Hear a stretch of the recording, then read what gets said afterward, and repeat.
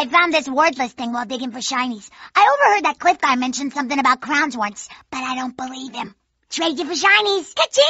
Now you have the ultimate power. Sorry. No more pretty princess crowns for you. The machine clicky tink no more. Time to say bye-bye. Oh, did you know that there are shinies all around? Oh, I bet you did. You look smart with that oversized head and all. Well, they're buried in very secret and amazing places. These items are invaluable. Invaluable! Sorry.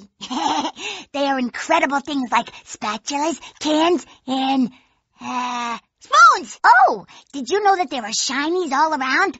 Oh, I bet you did. You look smart with that oversized head and all. Well, they're buried in very secret and amazing places. These items are invaluable. Invaluable! Sorry. They are incredible things like spatulas, cans, and, spoons! Shinies are objects that the ancients hid all over the world. They are amazing artifacts that inspire and hold magic powers. One of them is very rare. It's called the spatula. Wow, huh? Right? Even though I grew up in the wild, I still know shinies are very valuable. Why else would those ancient guys hide them from me? Do you want to know the real reason Lyric had to be stopped? Because he was after all the ancients' amazing forks. That's why the ancients hid them in secret spots.